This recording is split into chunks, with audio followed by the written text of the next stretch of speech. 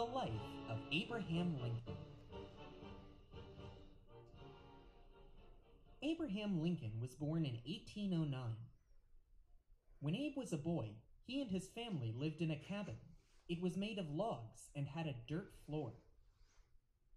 It had only one room and one window. Abe had to help his family out with a lot of chores. He wasn't able to go to school very often, but he loved to read. There were no electric lights in Abe's cabin, so at night he read by candlelight. One of his favorite books was about George Washington. Abe was a great speaker, too. He loved to talk, and people loved to listen to him. They would come from far away to hear him tell stories.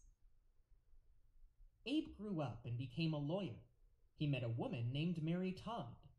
They got married.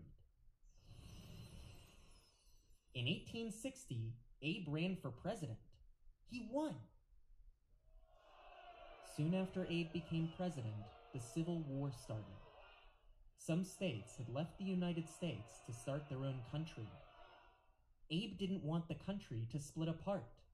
He worked hard to bring the states back together. The fighting went on for 4 years. It was a long, hard war. In the end, all the states came back together. Abe had helped keep the country from breaking apart. Abe was a strong and fair president. He kept our country together during a difficult time. Today, many people think he was one of the best presidents our country has ever had.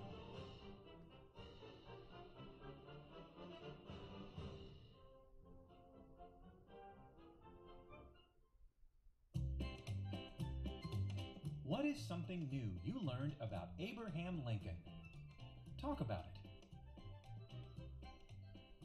See you soon.